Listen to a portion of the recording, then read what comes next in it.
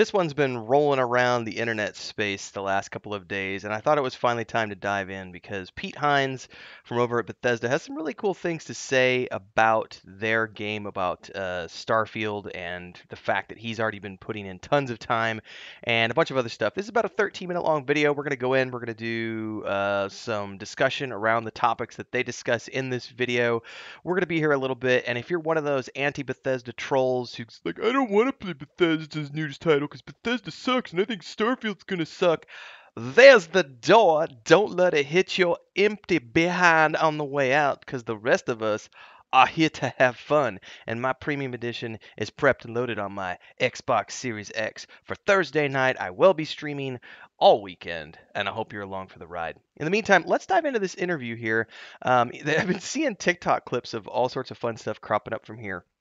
Mostly, I think related to him spending like 80 hours playing through like faction content before he ever even got to like the main story of the game, but also the side quests and just some of the random stuff that gets thrown at you, which takes you off into different places of the world to explore. It's a really cool interview. I've seen bits and pieces of it again on TikTok, but I haven't actually sat down to do the long form video yet, but that's what we're doing today. So without further ado, let's kick this bad boy off. Oh yeah, like, subscribe, hit the bell icon if you want more. Check out the Discord, links are down below. Yeah, lots of playlists, daily streams at 11 a.m. At Gamescom, I sat down with Bethesda's very own Pete Hines to give us the lowdown on this year's biggest game. It must feel good to be back at Gamescom as well. It is. This is a show I've been to a lot of times and over the years, and it's always a great crowd. It's honestly, it's amazing to like bump into fans I recognize, to see folks, and honestly to be back in person. You know, it's something we haven't gotten to do a whole lot of, and you know, as Todd was just saying, you can really feel the energy from the fans, how excited they are, how much they're looking forward to it. Honestly, it makes it a lot of fun. Which, by the way, I will say that a lot of people have been commenting on how Pete seems extremely enthusiastic and excited about this game. And I know that it's the frontmen's, both, you know, all these guys who are the frontmen for the show, it's their job to be excited about the game. But you also have to think about when you've been working on something for 6, 8 years and maybe dreaming about it for longer, it feels good when you get it out the door. If you've never completed something creative in your life, I'm so sorry for you because that sucks. Because I've had the blessing to publish a variety of books. I've pushed out a couple of video games. I've been able to have over 20 million words put out into the internet and print space over the past 15 plus years. And it is an incredibly rewarding feeling when you finish a project, whether it's painting, writing, music, video games, whatever. When you actually get to the end of something, you're excited about it. It doesn't matter what it is, and it also doesn't matter what the critics are saying. If you're happy with it and you're excited about it and you're like, oh, it's finally out and people can finally check it out, that's a very good feeling. And I think it shows in this interview. Yeah, it's a really special place for that, I think. But so many of the fans that are here today and watching from home are just kind of waited with bated breath for what's to come for Starfield. But these last few days ahead of launch, what do they tend to look like for you and for the rest of the team? Stress. I'd say that much. It's in some ways it's probably the most difficult part of a campaign because number one, like you know how close it is. Number two, the amount of work that our teams right now, and shout out to all of those folks who are number one crushing it, doing an amazing job with the trailer at O&L last night and everything that's been a part of this campaign. They are working so hard. And you're also just sitting here where you've now given the game to a bunch of people, to press, to influencers, and you don't really know what they think or how they're feeling. And so it's a little bit helpless, so we try and focus on the things that we can control. And most of all, we're just so excited for next week and to get this into people's hands. This is a very important moment, I think. Again, going back to if you've ever worked in a creative project before, it's the calm before the storm. You don't know how it's going to be responded to, and all you can do is hope that people respond well to it. I think at the end of the day, no one sets out to make a bad game, just like no one sets out to make a bad film or a bad TV show or write a bad book. Everyone who creates something is doing so because they have a drive within themselves to make something and to put that thing out there in front of other people. And they're doing that because they want other people to feel the same joy that they feel within them.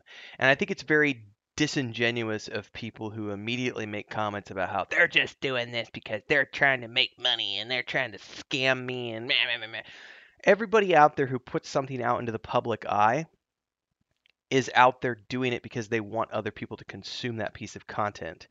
Generally speaking, if you're putting something in front of the public, it's because you want other people to see it, feel it, touch it, hear it, taste it, and also, yes, pay for it. Because if you didn't care about hearing feedback from other people, and if you didn't care about making money for it, you would never release it to the public in the first place. So there are a lot of talented people who have worked on this, and I think that that's something that should never be discredited, whether or not there's corporate shenanigans that may or may not influence someone's decision about whether or not they're going to buy a product. It doesn't take away from the hard work that people have put in to make a really fun and good game.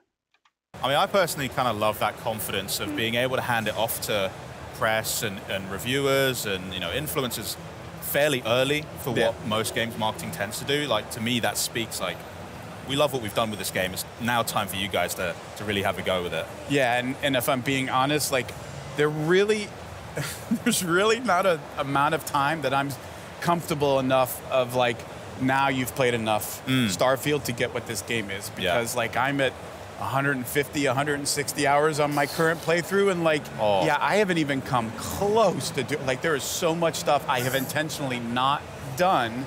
This is what I'm talking about. Like, we try and tell everybody how big this game is, and the folks that are playing it, like, one of the few things they will tell us is, yeah, you weren't kidding how big. Like, I can't believe how big it is. Like, yeah, it's content and explore. Like, no matter how you want to play, there is so much for you to do in this game. You mentioned opening night live, and we'll talk about it in a sec, but I just kind of want to know why it was so important to bring the experience of Starfield that you have to this audience right here at Gamescom. I mean, for one thing, like, our games have always done really well in Germany. It's obviously, it's a really well-known PC market, and we obviously came from being an indie PC developer and publisher. Also, guys, the European Union makes up a lot of different countries, and there's a lot of different gamers over there. So that's a very simple answer. It's just because it's a big gaming market, and they wouldn't be there if it wasn't important to their demographics and sales. That's exactly why they're there. Before we were anything else. But this audience and role-playing games and what they mean in Germany, it's a very popular genre, and across Elder Scrolls and Fallout, Bethesda Game Studios has got a really big following in this territory, and for all the folks who come to Cologne who aren't in Germany. And we just felt like this close to launch to try and do something special for them, to sort of surprise and delight, and to just be here and to, take pictures or have a conversation or whatever. Are fun, everybody. We want to make sure that they feel as special as they are to us. It's cool for me to see that you've got that glass cabinet full of all the different Starfield paraphernalia. We got the Series X console wrap, we got the Constellation Edition watch, and that helps me feel at least like we're so tangible. It's like, it's right there. I can even like grab it. We're so close to launch. Plus, it's really good like shopping for birthdays. Oh, yeah. I want that. I need that. Yeah. Yeah. By the way, everybody, should I put up an Amazon wish list? I would love the Xbox controller and headset, but it just didn't make sense to me because the vast majority of content creation that I do is not just Starfield. I do a ton of different things, and over the years, I don't know how that headset works in terms of audio quality and stuff for the microphones, so I just didn't do it.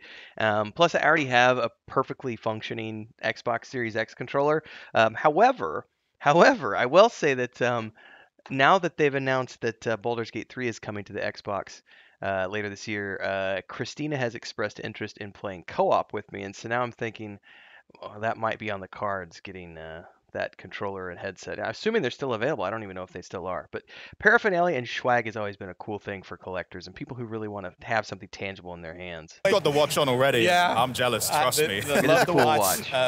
Yeah, we're really excited both for like how good the game is, but the way in which Xbox has supported us with, console wraps and like the controller and the headset is the best piece of hardware. They are so good. I use them nonstop. Yeah. Full credit to that team. But across Xbox, the way that they have stepped up and supported and amplified Starfield in every way possible has been just awesome to be a part of. We're so pleased for all of the support that they've given us. You're just helping me dress my entire house in Starfield stuff at this point, so I'm happy enough as it is. Yeah, but absolutely. We did get to see quite a lot of Starfield. You had a new trailer last night at Opening Night Live. Todd came on stage to chat a bit more about what that opening sequence looks like, that players can expect. But why don't you catch us up more on the news of the day, really, for Starfield? Yeah, I mean, first of all, I want to say, I am a few weeks away, whatever the number is, 6 or 7, from 24 years at this company. Wow. That is the best trailer we've ever made, and I will have words with anybody who says otherwise. It is my favorite thing. I had absolutely nothing to do with that trailer, full disclosure. That is my team, that is Aaron Losey's team going out and making that happen, and get your flowers, guys. The tone that it hits, the way that it hits that feel of not just what it's like to play the game, but sort of the hopefulness, the lifting others up. I think it's brilliant. But it's not just that. It's, hey, we've got wraps for your Xbox console. Something Xbox has never offered, that look really great. We've released a bunch of new wallpapers, desktop wallpapers and phone wallpapers that have been made. We are now in the point, I said last night to the folks after dinner, there is no emergency brake anymore on this launch, folks. We're a go whether we're ready or not. So everybody, make sure your seatbelt is fastened, because this is happening, and it's, there are very few chances. Todd and I try and reinforce this to our respective teams as much as we can. You don't get many opportunities at a game like this.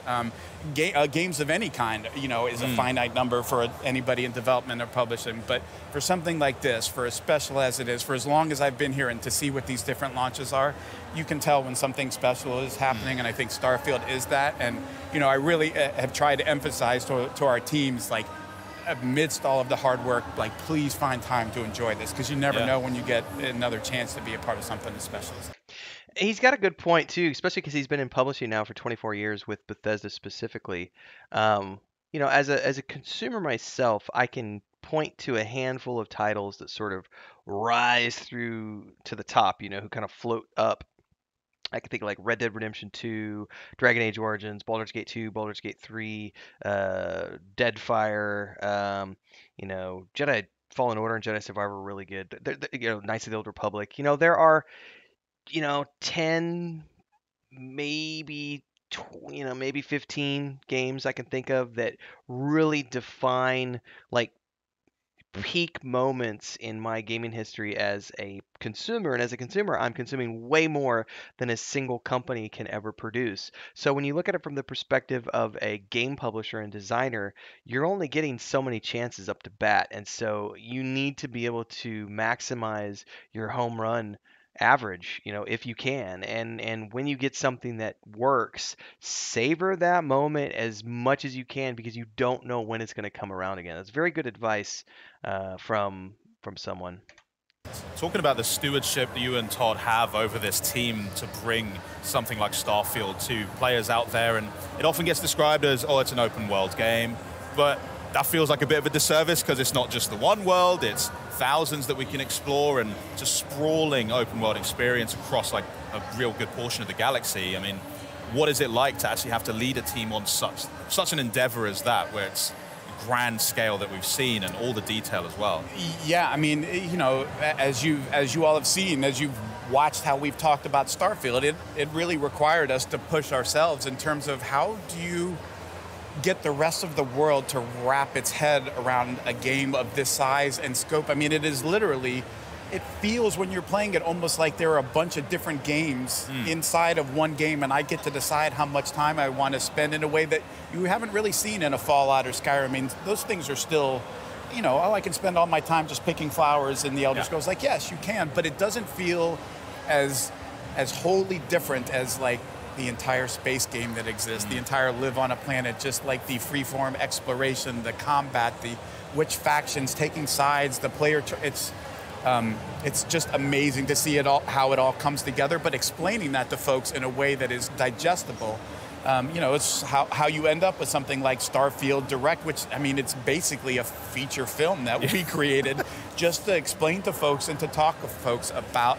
Not just explain what the game is, but do it in a way that I just thought was really authentic, and hearing from the people making it, how they think about both creating it, how they think about playing it, and seeing the way that resonated with players, I think was really special.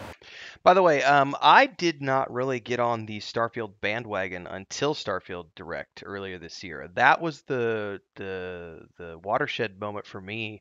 I had peripherally known that Bethesda was making a space RPG, and I had always kind of said, okay, yeah, when it comes around, I'll take a look. And then when Starfield Direct happened, I was watching the game showcase mostly to watch all the games that were coming, and then part of that was it was culminating in Starfield Direct, and then I saw that whatever it was, 45 minutes or whatever it was of that Starfield Direct, and I went, holy crap. And I immediately went to Chris and said, "Hey, this is coming to Game Pass, which I have. But do you think, you would be okay if I spent $100 to get the premium edition so I could get head start access to actually make content around this game and actually introduce it into my, schedule on, with along with all the other things I'm doing?" And she was like, "That sounds great to me." And so I went forward and I started really going whole hog into all the cool things that I saw. But because, I'm not a huge, I've played all the Elder Scrolls games since Morrowind. I didn't play anything before Morrowind. I started with Morrowind, and I've never gone back and played the other ones because they're too old and the graphics are too clunky. But I played everything since Morrowind, and I've played most of the Fallout games, but not all the Fallout games. I've played Fallout 3, and then Fallout 76, and a little bit of Fallout 4, but I've never done New Vegas. And I'm familiar with Bethesda games and I have fun playing Bethesda games, but I've never been like, I'm not a Bethesda fanboy. I don't like follow everything they know or do. But Starfield Direct was the game that made me go, "Oh, hello, Bethesda, what are you doing? What are you building here? This looks really, really, really, really, really, really good." And that feature film they put together, explaining all of the different things that they had going on was what made me go, "Oh, this is going to give me a year, if not 2 years of content that I can create on my channel because there's going to be all of the different playthroughs you can do for each of the factions. That's tons of content for the channel. Then there's all the spaceship building. That's content for the channel. Then there's, oh, I could be a space pirate and like, you know, take other ships from people and not other people but other NPCs. I can be a space pirate. I could be a smuggler and buy like smuggler what do they call it, the consoles that you can like add onto your ship. Modules is what they're calling them. I can install like contraband modules and be like a smuggler. And then it was like, oh well, then I'm totally playing like captain, you know Captain Reynolds, Han Solo. I'm gonna be a smuggler in space with my crew. Like that immediately resonated with me. And then there's the outpost building and the planet exploration and all of the other, like, just, I'm on board, man. I'm on board. One thing that really grabs me, I think, is the love that's being poured into like Radiant Quest systems and just allowing those new and unique experiences for people to have, no matter where they are in the galaxy, whether they are just flying around in space, whether they are out there just maybe mining some rocks or looking at new fauna, flora, etc. It's a really cool way to involve them in new stories that they perhaps weren't searching for, but now they're being like collided into, and it's just juicy. You want to dive. And then because we made an irresponsibly large game, we take it to another level that I think, and this is one of the things I'm looking for. We've seen it ourselves. Like I was just talking to a couple of folks from our Benelux office who were like, they've both played, about the same amount of time, like 40 hours or 60 hours, but their experiences were like, we didn't do any of the same things at all, like not even close. And just with that, and then the whole like locations aren't the same for every person. Like what you and I find going to explore this planet, I can't just tell you, you should go here and land here and find this. Like, that might not be there for you. Like, this is important because the procedurally generated stuff means that it's going to be impossible to create wikis around. So your experience on planet Blubberon might be completely different to my experience on planet Blubberon, because where I land is going to be different where you land. And the generation that happens after you land, where you've got that, 45 minutes or so of explorable space around where you landed, that's pretty unique and pretty cool. And I got to say, it sounds really exciting to me to be able to know that I can have my own unique experience going off and doing something completely different. And of course, you do have some of the set things that are like the storylines that are going to be the same no matter what you do. You're always going to have the same NPCs telling you to do this, that, or the other. But that still creates, like, I'm going to start the game and I'm going to go over here and I'm going to play the Constellation storyline, and somebody else is going to go over here and do a different storyline. Someone else is going to pick a different faction and and go there, and someone else is going to want to go over here. And like, we could all start the game at the exact same time and go in 5, 10, 15 different directions and have completely different experiences during our 40 to 50 hours, the first 40 to 50 hours of the game. That's something that's really cool. And I think as much fun as I'm having in Baldur's Gate 3, that's something that even Baldur's Gate 3 doesn't do, because it is. Quick commercial break, everyone, to give a shout out to all of these amazing people who are the guild champions at the highest tiered membership here on our channel. And of course, all of the members who help keep me full time and doing this for your enjoyment. If you would also like to become a member, you get access to tons of special stuff like live stream, member only chat, private videos for our members several times a week. It's really simple. Just pick your tier, go from there. You can also do super chats or super thanks on any stream, YouTube short, or video that you see. Don't forget the Discord. Links are down below. Let's get back to the video. Even though it has 17,000 permutations and everything else, it still is a more linear experience from point A to point B, if that makes sense. Like, you get to find and have an experience that truly feels like your own in a way that I think folks are going to really enjoy and appreciate. Yeah, I mean, we got a little bite of that in the Starfield Direct, like you mentioned. I mean, Jamie Mallory literally coming out and saying, "Oh, well, hold my sandwich. I'm grabbing them all here," and it's just, it does speak to that unique way that every player can tackle whatever situation they do come across, or even just back down to character creation, and that jumping off point of deciding, here's what I'm going to start off as. I have no idea where that journey is going to take me and how it might change me as a player, me as a character in this game, and it's all really fascinating. But what are the sorts of way that you tend to play it? I mean, I know you've poured in some time now, but well, look, when we're in this phase and like leading up, I don't play like I would, like I don't play like I'm about to when I get back home, where like, okay, now I'm going to start like this is Pete's you got a job to do right now. Up to this point, it's been Bethesda's character, and sort of the way I've approached it is sort of testing. I mean, I've been doing this for a long time. I've been interacting with our players playing Bethesda Game Studio stuff for a long time, so we know how they think. And I talked to Jamie after E3, and she's like, I don't get this. Like, why is this such a thing? And I said, Jamie, what you did is you tapped into the silliness factor that like you sort of tend to forget. Like, you talk about Starfield, and but it's still fun. Like, it's supposed to be about fun, and you put your finger sort of right on the pulse of the kind of nonsense that our players love to get up to, because we make a game that is about freedom, right? Like, we embrace chaos. We give players more freedom than I think in a game like this than people really dare to in their games. Like, that's part of what makes Starfield special. And look, that creates situations that we have to do a lot of work to make sure, like, this doesn't break, this doesn't create problems. But the payoff for that, and like what players are allowed to do, like, wait, I can do this? Like, I can spend all my time doing something as ridiculous as this? Yeah. So, he just touched on something that I think is very, very important to the overall conversation about Starfield, because in, I think yesterday, or maybe it was this morning, I came across a video where, you had somebody talking about how there's some people out there who are complaining that when you land on a planet, you're only getting like 45 minutes of explorable space. Like, you can set up from your ship and start running, and it's about 45 minutes in any direction before you hit the wall of, like, you can't go any further. And some people are like, but it's supposed to be No Man's Sky. It's supposed to be an infinite, but even though Bethesda never promised that.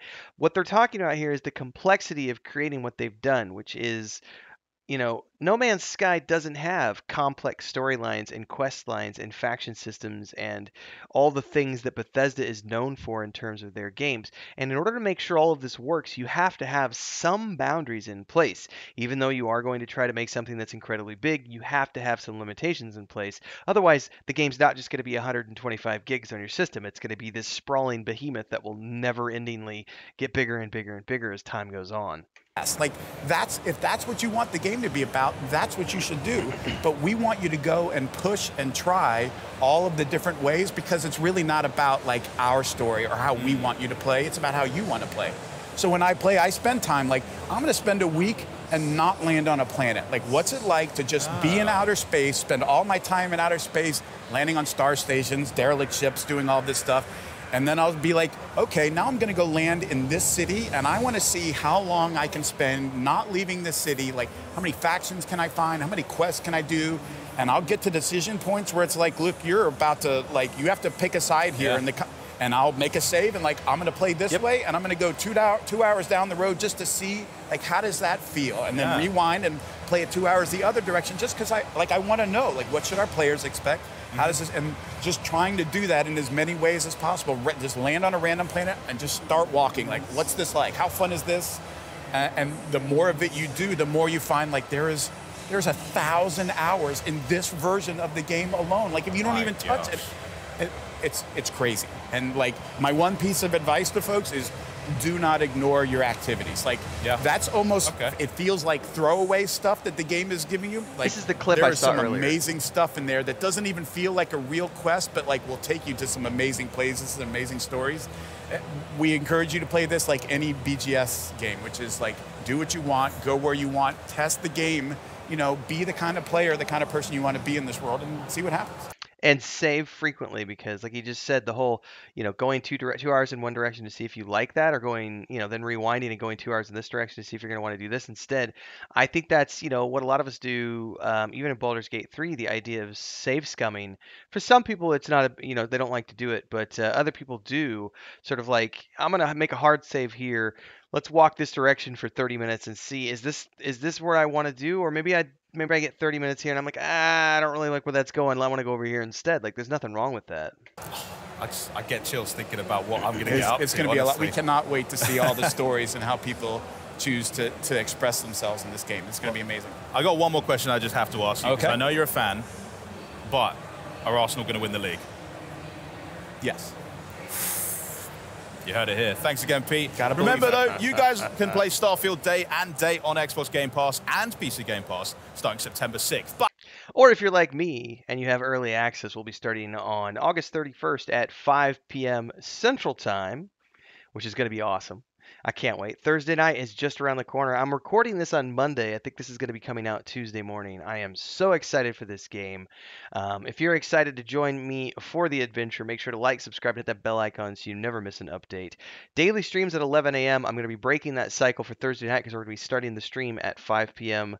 I might have said Central earlier. What I meant was 5 p.m. Pacific on Thursday night, August 31st. I will be streaming for a few hours that night and then creating some content into the wee hours of the morning, and then taking a few hours of sleep and getting back up and getting back at it the morning of the 1st. Don't forget to join the Discord. Links are down below. Until next time, everybody, stay safe and happy gaming.